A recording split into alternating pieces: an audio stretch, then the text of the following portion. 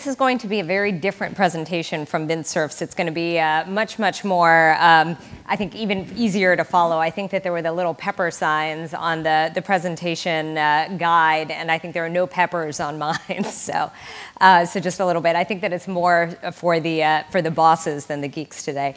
The reason that e-commerce is so important is in large part related to the data here. Every year at Forrester, we put together 5-year e-commerce forecasts for probably about 20 different countries around the world. And when I aggregated into these 4 large markets, as you can see, there is double-digit growth that is projected to continue for the next 5 years across every market around the world that we're measuring.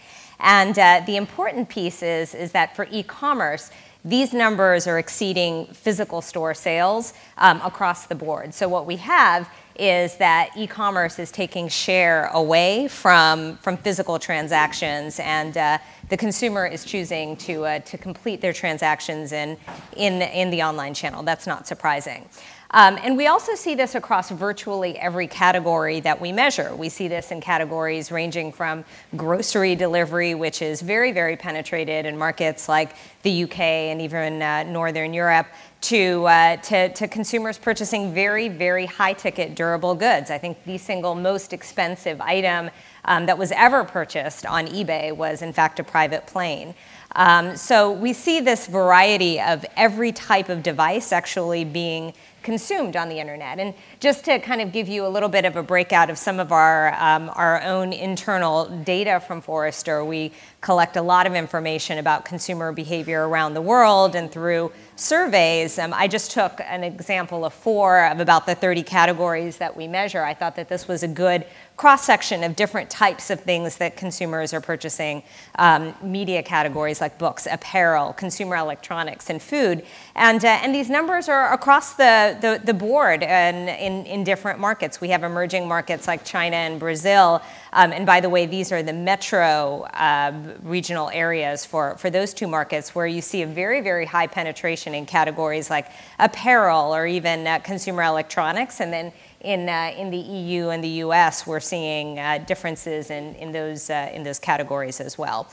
And the analogy that I like to use to really illustrate this is a chess analogy. I have a young daughter that she's 7 years old, and I made her join the chess club at her school. And one of the rules that she learned that I was, kind of it reminded me of my own childhood, was the rule in chess where the least powerful piece on the chessboard is the pawn. And when that pawn moves to the other side of the board, when it's usually it happens several moves into the game, it becomes the queen, and that's called the pawn promotion. And what that is that it's this transformation from the least powerful piece to the most powerful piece. And it's a big deal because essentially that creates the end game, and at that point you've won, or you're close to winning. And I think that that's a very good analogy to what's happening in retail and e-commerce, where the e-commerce channel about a decade ago was very tertiary, and it was largely siloed. It was perceived as an afterthought. It really wasn't something that even received a lot of nurturing and investment. And the fact that over time it has transformed into essentially the most powerful channel for any given business, I think, is really the point that I think I want to make for the rest of this presentation. And it speaks to the importance not just of the online retail, but also the multi-channel and this expression that we hear often of omni-channel.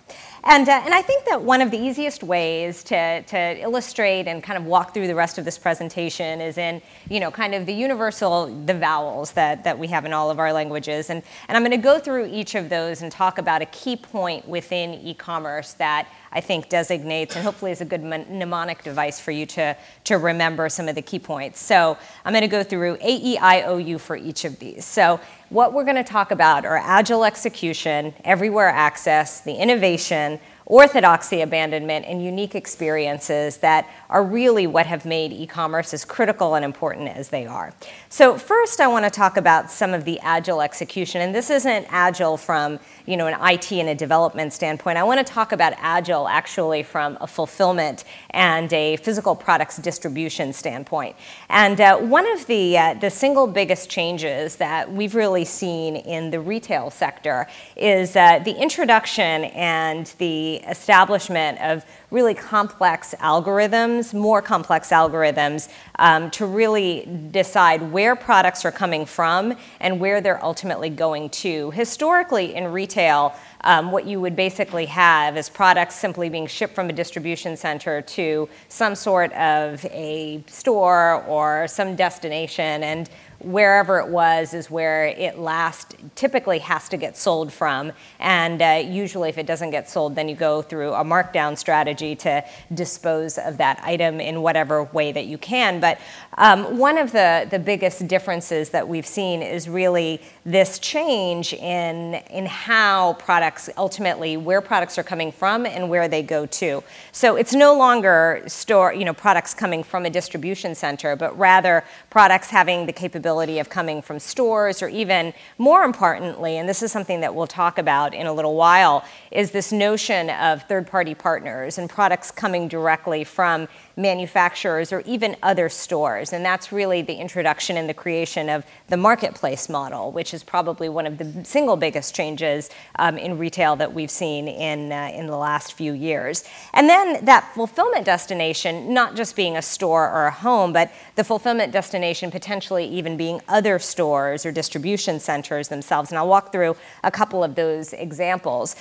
One of the single biggest areas of investment that we see a lot of companies in e-commerce and retail really executing is supporting in-store pickup, for instance. And in different markets, we call it different things, click and collect, or kind of that clicks and bricks analogy.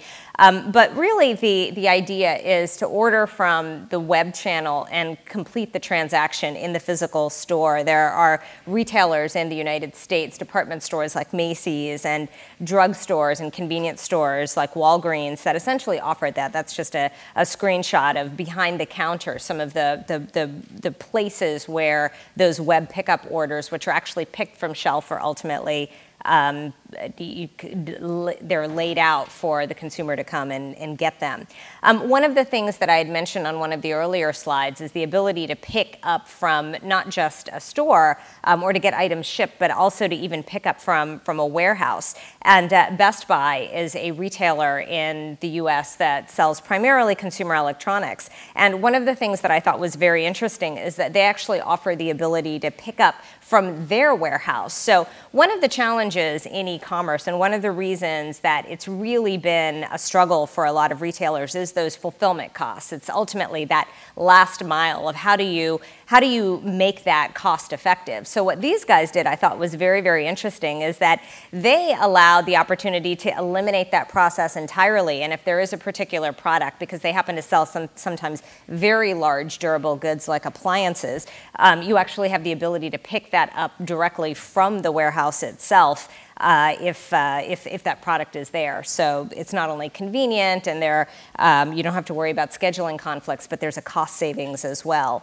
The other aspect of pickup that we're seeing increasingly common, and this is something that in markets like, for instance, in Germany, they've become much, much more common with some of the developments like DHL pack stations and whatnot, but the flexibility in pickup points. So it's not just the notion of shipping items that are available for e-commerce through to a home or even to an office, but actually to ship them to other commercial addresses. Just a couple of examples. In markets like Los Angeles, Walmart actually allows consumers the opportunity to get items shipped to other FedEx office locations. And FedEx office is basically, they're retail locations where you can go and kind of mail or pick up your FedEx packages, and they also have the capability of picking up and housing those e-commerce orders, in particular for retailers like this.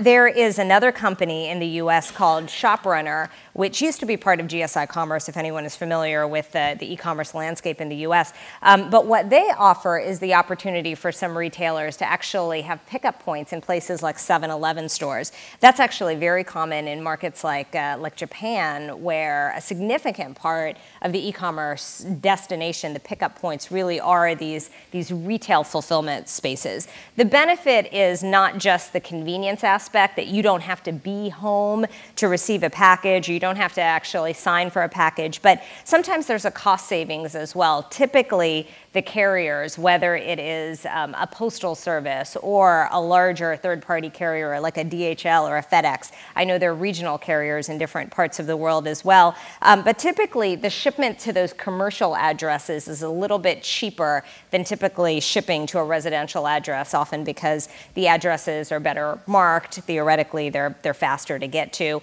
Other examples, I'd mentioned the Walmart to FedEx office relationship.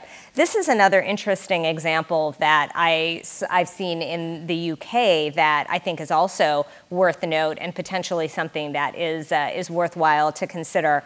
John Lewis is a department store in the UK, and when you order from johnlewis.com, you actually have the ability to get your order sent to Waitrose grocery stores. And the reason that this is important is that John Lewis has about probably 60 different venues throughout the UK, but there are about 200 or 300 Waitrose stores throughout the UK. So the latter, the grocery store, is much more penetrated, easier to get to, within some sort of a closer driving distance to the consumer than most of the John Lewis stores. So the advantage there is that you can take one less populated and less frequent destination and have the product shipped to another destination. This was just the DHL pack station that I'd referred to that is pretty popular in Germany. In fact, about 20%, our estimates are, of all e-commerce actually gets picked up at a pack station. So rather than shipping orders to people's homes, what you have is consumers actually getting products sent to these boxes, and they get texted a code that they then have to enter into this machine, and then that opens the door for their package to come out. That's essentially the same thing that Amazon is investing in with their lockers, that they're locating in different retail venues. There are other retail partners. There are stores in the US like Staples and Radio Shack, and even 7-Eleven, where Amazon is investing in essentially the same idea as the DHL pack station. You've probably seen several of these examples that are essentially drive-through capabilities of a consumer to order online and then pick up products in a physical store by, they get a text message saying that the item is available for pickup, and somebody comes out in a little trolley and loads stuff into your car. I also find that the notion at the bottom, which is site to store to door, fulfilling from stores is something that retailers are also investing in. There are some retailers, actually in markets in Europe in particular, where just because of the density of the population, they've had more of this multi-channel fulfillment. But the idea of fulfilling web orders, not just from distribution centers, but actually from stores, can be incredibly powerful, because you have the ability to turn the inventory in those stores much, much more quickly. And you can take advantage of, for instance, aged inventory, which often lies fallow in a store, and it really, really hurts that balance sheet. You have the ability to turn that. And the shoe stores in the US, Finish Line is an athletic goods retailer. Aldo is actually a women's kind of dress shoe maker. They really have taken advantage of this idea of not just shipping from a distribution center, really just using the distribution center for the long tail and those products that are less likely to be in the physical store, but to use the store wherever there's trapped inventory. So there's an algorithm that basically says, kind of, this is the item that needs to be shipped. Is there a store within a geographic vicinity of the shipping destination that actually has this item, that may have a certain level of aging to that inventory, where the margin may be prime for a markdown. Let's ship from that store first, and if there isn't such a store where that product is available, then send the order to the distribution center.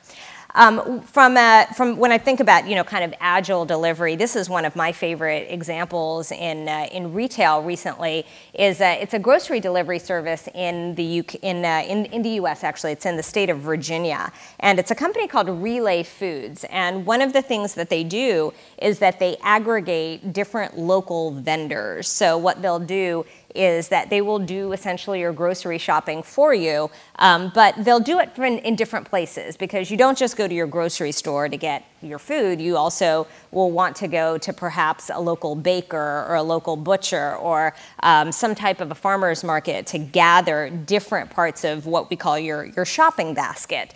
And rather than deal with sending this product to somebody's home, which is one of the most expensive parts of any type of an online grocery delivery business, what they do is that they basically bring it in a truck and park a truck in a parking lot that's often a very populated parking lot. Like, for instance, this happens to be in the state of Virginia, where churches on Sunday are very, very popular. So what they'll do is they'll actually park the truck on a Sunday in a parking lot, in a church parking lot, and let people come to that parking lot to pick up their order. So they have the consumer coming to them versus they engage in the very, very expensive process of driving the truck to probably dozens of different neighborhoods to ultimately deliver. Everywhere access is my point about mobile, which is incredibly important, as we all know. But I want to talk about mobile with respect to the retail component. This is just some high-level data. I think that we heard it from Vint this morning, which is that about half of most developed countries now have half of the population within most developed markets now have smartphones amongst their population. And the other piece of the mobile component that's critical is the tablet access as well. Probably about a third of consumers in most developed markets own tablets as well and are accessing a lot of internet content and obviously retail content, e-commerce content through these devices. This is some high-level data that Adobe had shared with me a while ago, and this is from a year-over-year look from February to February 2012 to 2013, and it's basically the percent of traffic that retail sites, so this is a composite of about 500 retail sites, several billion sessions that have been aggregated together. Back in 2012, about 10% of traffic was coming through phones and tablets. 1 year later, more than 20% of that traffic is coming through phones and tablets. So huge double and triple digit growth. Now, the challenge is that what we're seeing is the level of engagement from those devices is really shifting. And this is what you would expect to see, which is the page views on those phones is very, very small. Disproportionately small relative to the page views on the tablet. What that means is that the type of sessions that consumers are having on phones is very low touch types of sessions, and it's often looking at a store locator or trying to find a phone number.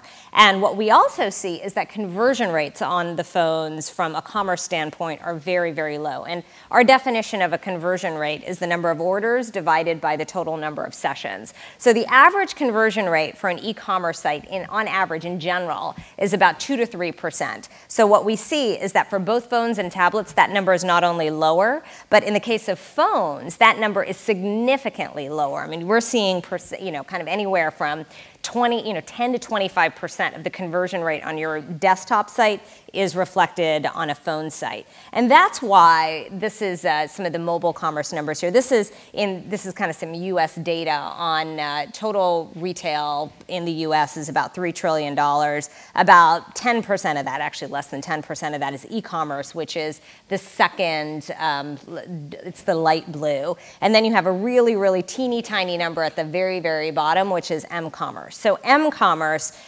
which is the volume of transactions of physical goods that are completed on smartphones, is very small. Growing quickly, but still small. And a large part of the reason why the number of transactions are as small as they are is, largely related to the form factor of the phone. But when we look at what are consumers doing on these devices, there's just a lot more research. There's reading of emails. The big thing is really the level of the store support and the offline kind of on-the-go level of activity, which the phone really, really supports, versus the tablet, which is often, you've heard the expression couch commerce and that multi-screen behavior that you see with the tablet. The single most common place where the tablet is actually used for most consumers is next to a television. It's in conjunction with another screen, often in a consumer's living room. So that creates a very, very different experience. And it also is a reason why there's a lot greater tolerance for lower speeds on tablets, because consumers are actually somewhat distracted in what they do. Now, when we look at what are some of the success factors with respect to m-commerce, there aren't a lot of them. When we look at kind of the $12 billion or so that was transacted on phones in the last year, a significant part of it was actually Amazon and eBay. And when we look at some of the other success cases, they're often flash sale sites. They're time-based. You need something right away, or kind of the capability to purchase it is very fixed based on the number of units that are available. There are a few other examples. I think that digital wallet solutions are still a little early. There are only a couple of examples of even any inkling of success or promise there. Starbucks has a mobile wallet application, which is fairly successful. At this point, about 10% of the transactions in US Starbucks stores are actually through that mobile wallet. But it's still very, very nascent in early days. Apple has an interesting mobile POS solution where essentially it's tied to the iTunes account, and you can purchase without having to ever actually talk to a sales associate and complete a transaction there. But these are still extremely rudimentary and early days. I don't really see mobile wallets, kind of taking off in a big way anywhere really in the world, probably for the next 5 years. And this is just at the highest level, some of the spend that we see retailers making.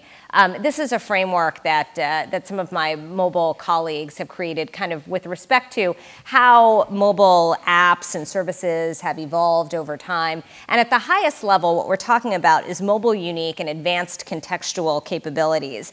Unfortunately, most companies are just simply synchronizing their channels, and they basically have some type of a responsive design site where the content on the desktop just renders, effectively. And most companies, most retail companies, are in fact investing in the low 6 digits with respect to that mobile strategy.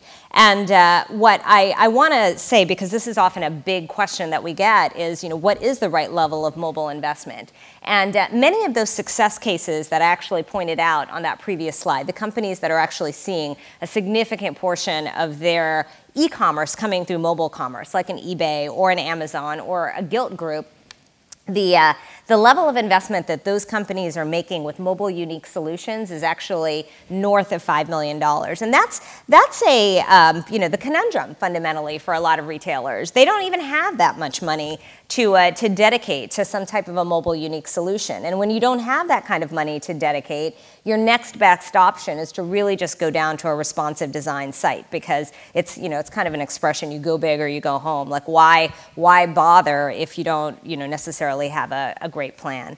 When we think about, well, what are those mobile unique and those advanced contextual capabilities, it really is taking advantage of one of these technologies, which is truly, truly unique to these devices that's on the left-hand side of the screen here, and really thinking about, kind of, is at least one of them a capability that our app or kind of our mobile unique site can really take advantage of. Now I want to give you a few examples of some ways that some companies have taken advantage of mobile unique capabilities. It can be with respect to things as basic as on-the-go scheduling. Retailers, like for instance the carrier networks, for instance, or it's not even it's outside of of commerce-related transaction. This is actually an urgent care clinic in the US that enables consumers to, when they're on the go, see how long of a wait time it is at a given ER room before they actually get there. There's an insurance company in the US called State Farm that has an app with an accelerometer that essentially lets kind of you sense if you're moving or driving, and what you have the capability. It's an app that actually turns off your capability to text while you're driving. So this was actually something that was built for State Farm clients that had teenagers to really just kind of make sure that the teenagers weren't texting and driving. The Nearby is an app that enables retailers, local boutiques, to simply actually just take photographs of inventory that's in their stores. So, you have national chains like a Zara or an H&M that are going to have, kind of an inventory management system. But for a lot of local boutiques, they're not going to have these capabilities. So what this type of an app does is basically let store associates take photographs with an iPhone and just upload it to this app that other consumers can download to see the inventory that's in a local boutique at a moment in time, so that if they are interested in something that ultimately drives potentially a store visit. One of the single biggest use cases in retail for the mobile device is price checking. And there are crowdsourced applications like this. This is an app called GoodRx. And one of the things in the US is that pharmacy price prescriptions for drugs that are prescription drugs often vary wildly from store to store. But this stuff isn't exposed to anyone. The only way that you actually find out is you have to go to a store and say that this is my prescription, how much is it going to cost me? So what these guys are doing is that they're actually crowdsourcing this information, getting this information from consumers who are going to these different stores, fulfilling these different prescriptions, and asking them to upload that pricing data so that consumers, if they are in a vicinity and they do have a prescription to fill, you can actually see who's likely to have the cheapest price. There's a lot of monitoring in stores through mobile devices. One of the most interesting examples was a pilot that I think it was Infosys actually built in a convenience store in Romania to sense how many people were walking by an end cap. This is a big deal because end caps are promotional dollars which are paid for by consumer packaged goods companies. They pay a lot of money to have placement in a place that is in the store that consumers are more likely to walk by. But there's not a lot of data other than the sales data at the POS register. So to actually be able to capture one step higher, which is how many people have walked by that end cap, can actually be more powerful information than some of that POS data that ultimately is about conversion data and could be confounded by the product itself not being as compelling as the situation and where it's located in the physical store. This was the Easy Pay app that I had referred to. This, I think, is also a really interesting innovation from a company called ZipWhip. It is a startup in Seattle, and what they do is they allow stores or destinations that don't necessarily have texting capability to basically send text messages back to consumers through a desktop application. So, for instance, if you're a store and you want to confirm that somebody is coming in to your store for some type of a scheduled appointment. In the current scenario, you usually have to make a phone call and usually deal with a very cumbersome IVR queue. And what these guys do is essentially allow a consumer to text to a store, and that store actually has the ability to text back through a desktop application. There's a lot of innovation that's actually happening in retail and e-commerce as well. I won't read through every single thing on this slide, but one of the hottest things that we see in the US is innovation labs. And virtually every major retailer has these innovation labs that are ways to really attract technology and development talent. They're almost always not in the headquarters, or they're miles away. Sometimes they're as far away as Silicon Valley. But the idea is to really attract better talent and to get and seed new companies and new businesses. We also see innovation in retail in a lot of different settings. One of the most interesting ones that I think is worth note is remote customer service and the ability to aggregate in a different location people who are, for instance, customer service agents to support consumers in a particular setting. We also have the ability to do things like manage retail compliance or product development, crowdsourcing ideas through the web and getting a sense of, what's the right price to launch a product with based on some internet data. Retail compliance, if you're a manufacturer, for instance, you don't actually know if a fixture was set up in a store unless you actually send somebody to that store. But there are now apps like Field Agent or Go Spot Check that allow shoppers to basically go to the task of going to see if kind of store compliance was there.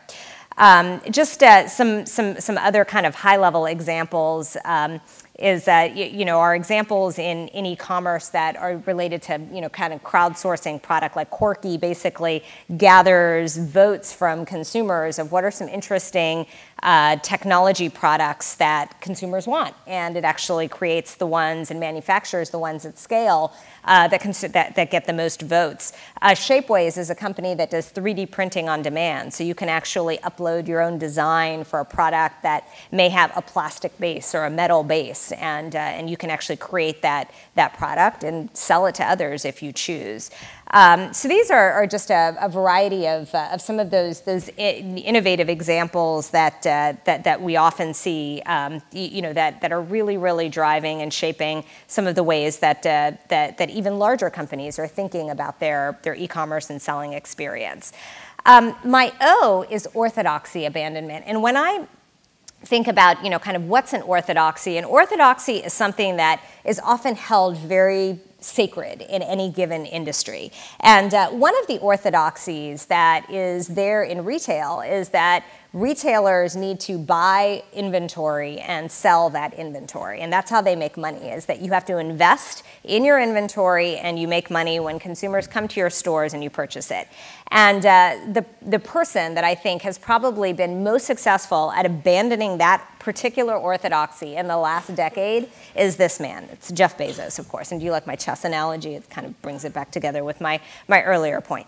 Now, often it's often held that kind of Amazon is just the Walmart of the web, and I think that would be a massive understatement to just call it the Walmart of the web, because it is much bigger than that. It is in fact probably the single biggest transformative influence in retail since Amazon. It is probably the new Amazon, or it is the new Walmart. And this is just a lot of data here. I'm not going to go through every single thing on the slide, but the takeaway is that one of the reasons that Amazon is winning is that they have cheaper prices than anybody else. And that's what that data says, is that it is cheaper than just about every other competitor that it could be held competitive to. There are a couple of retailers that it's not cheaper than, like Dollar General and Costco. Those are very unique and separate channels, but it is cheaper than everyone, and that's an extraordinary thing. Nobody thought that anybody would be able to beat Walmart on price, but that's what this slide shows you, is that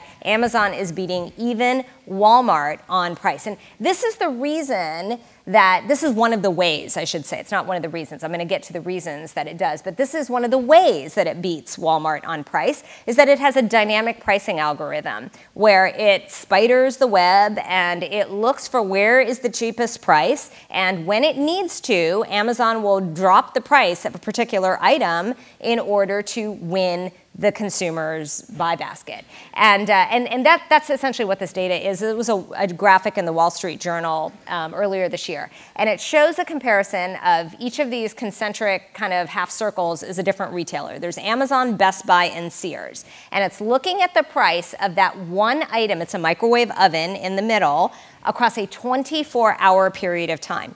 In that one 24-hour period of time, Amazon changed its price on that one microwave oven 9 times. Best Buy changed its price twice. Sears did not change its price at all. So the fact that it has that capability of having such fluctuation in its pricing is incredible. And it's an incredible advantage to how it's able to do it. Now, part of the reason is that it has a flywheel. Amazon's philosophy, it's said that Jeff Bezos drew this on a napkin at one point, and it adorns the wall of every Amazon employee. It's called their flywheel, and it's why the marketplace, its third-party seller business is so critical. And it's the sellers drive selection drives the customer experience drives traffic, and notice there is no mention of profit in this framework. Now, what is the third-party seller? So in the red box is this is your typical Amazon product detail page. In that red box are the third-party sellers. Those are other companies that are selling the same product that Amazon is selling that you have the ability to buy from. And the reason why that red box is really important is because about 40% of the units that are purchased on Amazon are through that third-party marketplace seller. The economics of that are the most important part, which is that Amazon makes on average anywhere from 10 to 15% of the cost of that transaction it makes as revenue. And it has no costs associated with those products. So even though they only make 10 to 15%, there are no inventory costs associated with it. Now remember what I said earlier, which is the single biggest orthodoxy in retail is that this belief that you had to buy inventory. These guys are making a huge percent of their profit not owning any inventory. In fact, it's nearly 5 times their profit, more than 5 times their profit that they are making in these marketplace revenue dollars. And that's what this data is, which is that basically Amazon is making about $4 billion. Back in 2011, it made $4 billion by my estimates in its marketplace revenue. Its publicly reported profit was $600 million. So that delta between the light blue and the dark blue are all of those cheaper prices that you see. That's how they're able to afford the cheaper prices, is that they basically have their marketplace sellers helping to subsidize everything from free shipping to Amazon Prime to those lower prices that are able to beat and compete with Walmart. And Amazon, by the way, does not have a huge net income as a percent of revenue. It's got a lower profit level than any other company it can be held comparable to, especially the technology companies. But that marketplace is a critical part of its success. And that is the reason that every other company, and these are just some of the American players like Walmart, Barnes & Noble, FNAC has their own actually a very successful marketplace. There are companies like ASOS, Tesco. They're all introducing marketplaces onto their e-commerce websites for exactly the same reason. You have Rakuten, Pixmania, Etsy that are essentially there. Now, my last bit here are what I want to talk about, some of these unique experiences. And what do we mean by the unique experiences within e-commerce? And this is where so much of personalization, I think, is critical, and taking advantage of all of the data that we have about a shopper or about a consumer or any type of browser or visitor, and to customize the information and the content that is served to that shopper. So if we were to look back at kind of the early days of e-commerce sites, some of the biggest challenges were really that companies were just trying to get their sites up and running. And then, kind of post the first bubble, we started to see more point solutions being introduced. And you started, once you got past, kind of these large deployments, where you needed to just have a basic website up that kind of could manage through low bandwidth, kind of access, you had some site improvements. And, you had a lot of these things like, ratings and review solutions, or you started to have companies like Scene7, which would optimize imagery, or, you started to have on-site search solutions. And all of these were just basically plug-in solutions that were essentially the beginning days of cloud-based, kind of these point solutions. But really, I think that where we are now is in phase 3, and that is the opportunity to take advantage of information in a dynamic way. So taking advantage of all of the broad data points that we have about our shoppers and going beyond simply, kind of a one-for-all execution where every consumer essentially gets the same experience on every website to an experience where every consumer can get a little bit of a unique experience based on who they are or what they have identified as an area of interest to them.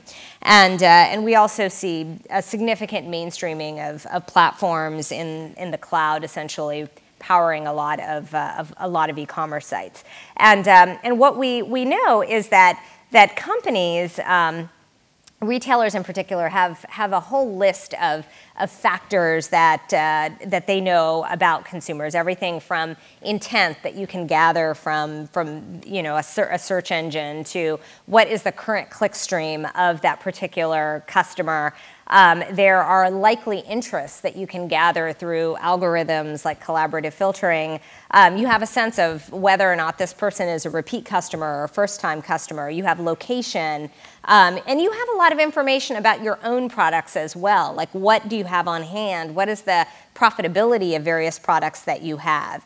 And really, what there is this amazing ability to, on any given page, identify a whole bunch of things. This is just an example from a company called Runa that kind of shared with me. Kind of these are so on any given page, kind of where a consumer could have come from. So in this case, they happen to be coming from a Google search for Movado watches. And this was the exact term that they had typed. And they had typed in a certain number of terms before they actually came to the site. You know that geographically they're in a certain place and that they've spent a certain amount of time on the site. And you also see how much time they're spending on any given page. Are they actually reading the pages, or are they kind of spearfishing very quickly to go through? You know what specific products, and you also know if they've carded something or not. So based on all of that information, there's this great ability to then decide, okay, this is a customer that maybe you want to target with a very, very specific offer. Because often right now, so much of the marketing and the promotions that are happening are typically that one-for-all capability to offer. But kind of if you've identified that this is a person who happens to live in a geography that's very, very affluent, and they are obviously coming to the site multiple times and really, really looking closely at this, there is that higher likelihood that this is a person who has the propensity to ultimately convert or even at least add an item to cart versus another person. And even that ability of how rich or how deep should that particular offer be to that consumer can really vary based on all of these insights and these data points that are there. And when we look at, kind of, I often get asked the question, who really does personalization well? Often I'll point, of course, to companies like Amazon, but I'll also point, of course, to companies like Netflix that really have done exactly what we're talking about, which are these abilities to take advantage of all of these disparate data points and fire very, very specific offers to them. Even at the very basic level, typically what I will recommend is that even if you don't have all of those data points and all of that insight that's there, at least to differentiate between new and repeat visitors can be incredibly critical. That's what companies like Free People, which is part of Urban Outfitters, which is an apparel retailer in the U.S., or Neiman Marcus really do. The illustrations there on the top are, kind of an offer for a repeat customer, which really wasn't an offer, versus first-time customers do get some type of a free shipping code. Even taking advantage of other merchandising tactics, like how many items are remaining or how much time will something remain in your cart. These are all things that can be incredibly powerful and impactful in ultimately driving conversion. So I'm going to wrap up with basically my summary of those 5 vowels here, and if we have maybe a minute or two for questions, I'm happy to take those at the end. But one is that agility is more than just kind of technology agility. It also means new approaches to supply chain fulfillment and how you're accessing products that are physically there. My second point is that mobile unique solutions are driving success for many e-commerce teams. Now, the challenge with mobile unique is that the cost of entry into mobile unique is very, very high. But if you do have such a budget and you have the capability and the capacity, they can be incredibly rewarding. Innovation in products, processes, and hiring has really bolstered the best e-commerce organizations. I really encourage innovation labs and looking at some of these startups that have some interesting success as case studies. Industry disruptors will absolutely destroy orthodoxies, and I always use Amazon as the example of the company that has destroyed the orthodoxies in retail, and companies with a plan B are the ones that are going to survive. And finally, when we talk about the unique experiences, data now enables extraordinary personalization. Screens are smaller, attention is fragmented, so the more personalized the experience, the more that you have that ability to really retain the attention of the shoppers that you have. This is my contact information. If you do have any questions, or if you don't get a copy of the presentation but you want a copy of the presentation, I'm happy to email it to anybody. That's my Twitter address as well.